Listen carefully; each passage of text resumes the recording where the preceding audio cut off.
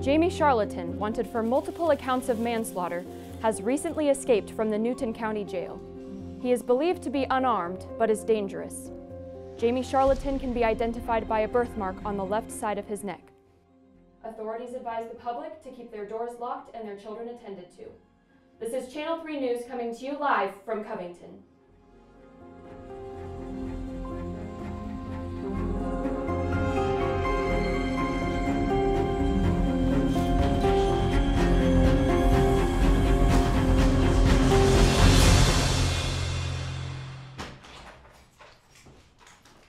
I'm home! Did you hear a convict escaped from prison today? I think I remember seeing that on the news, but we're fine. Is Katie home? Yes. Now stop worrying. I'm not worrying, I'm just thinking about it. All right, well, I'm gonna go start fixing dinner, and we've got nothing to worry about. Okay.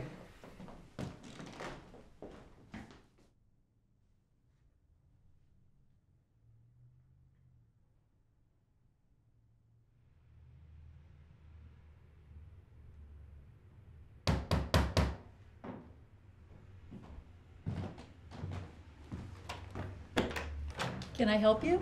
Hello, ma'am. Yes. My name is James Roper. I am on a business trip and my car broke down on the highway a few miles down the road. I would call for help, but I don't have service and I don't have anywhere to stay until a tow truck can come. Oh, my. Well... What's up? Hello, sir. This man's car broke down and he needs a phone to call for help and a place to stay for a little while.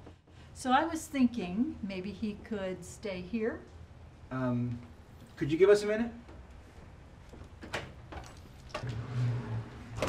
What about the escaped convict? Oh, that was hours ago. Well, they must have caught him by now. Plus, look at him. Does he look like an escaped convict to you? Trust me. You're welcome to stay here. You can use one of our phones and stay here until someone comes to help you. Well, thank you very much.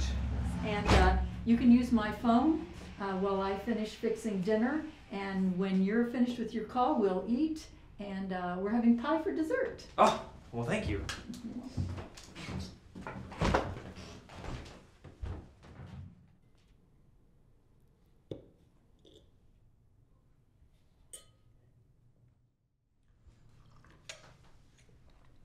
So what was it you said you did? I'm a sales rep. What do you sell, Mr. Roper? Please, call me James. But I work for a company that sells heating and air conditioning units. That's cool.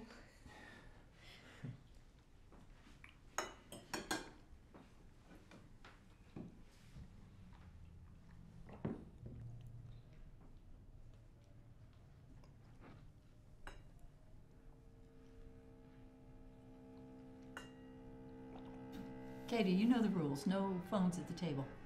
I'm sorry, but look at what Liz just sent me. He escaped today. Look at his face. The birthmark. Katie, that's a convict. That's not Mr. Roper. He's a sales rep. Mr. Roper, I'm so sorry for my daughter's impolite. All right, nobody move. Oh, God help. I said don't move.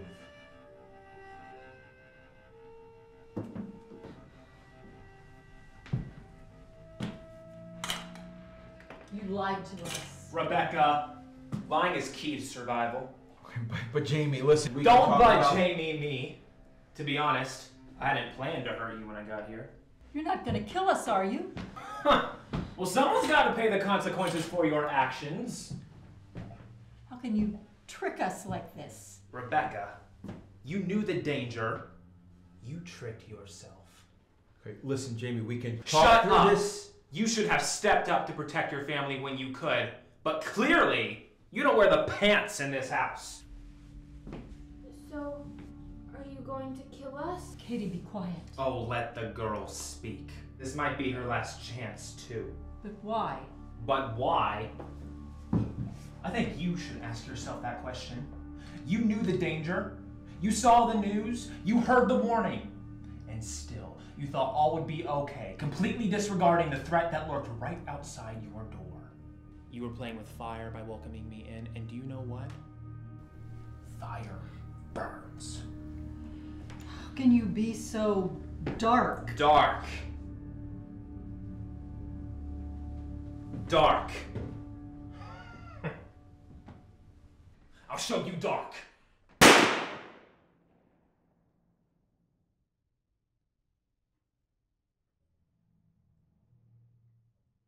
There is a place of quiet rest near to the heart of God, a place where sin cannot molest, near to the heart of God.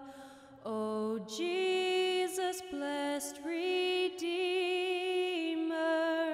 sent from the heart of God, hold us who wait before thee, near to the heart of God. O Jesus, blessed